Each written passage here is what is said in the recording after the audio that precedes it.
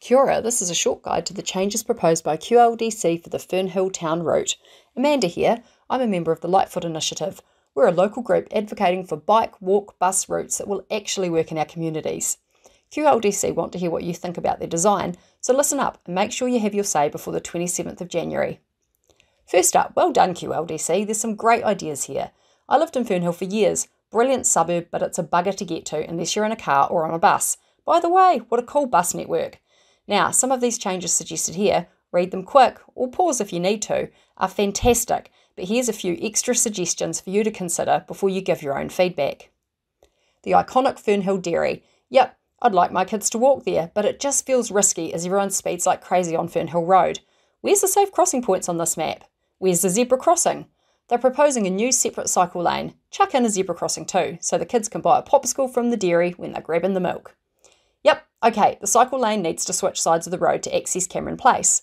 Okay, logically the safe crossing refuge could shuffle back down the road towards the dairy, and for goodness sake, make the refuge big enough for a bike with a kid trailer on the back. Don't leave us hanging out in the wind here. For people to use this, it needs to be safe. They're suggesting bollard lighting all the way through 1 Mile Creek Reserve. We think this is brilliant. If you do, then tell QLDC you do too. I've walked this more times than I can count, and yep, on a winter's afternoon, it feels like the Blair Witch Project in there. It is scary, spooky, and just a little dark, even in summer. If you want women and kids to use this without freaking out, then definitely put some lights in. This is our favourite. Thompson Street to... the waterfront, okay. Not particularly useful for the squillions of families who have kids at QPS or in daycare in Queenstown and might like to walk or bike them in. We suggest a Thompson to Man Street connection instead of or as well as sending the route to the waterfront. Even Google Maps thinks we're smart. Look, it's only a couple of minutes by bike to the rec ground. Many benefits and no drawbacks in our opinion, until you have to bike back up the hill, of course. Now, we don't all own e-bikes yet, but soon they'll become pretty standard. An e-bike would power you back up the hill, no sweat. Actually, no sweat. Okay, so go right now. Yes, and tell QLDC what you think.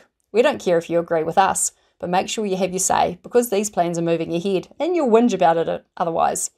So, to recap, more large safe crossing points, including a zebra crossing, lighting in the 1 Mile Reserve, and a route that heads towards the rec ground and the primary school. Oh yeah, find and like us on Facebook at Lightfoot Initiative to get more posts like this one.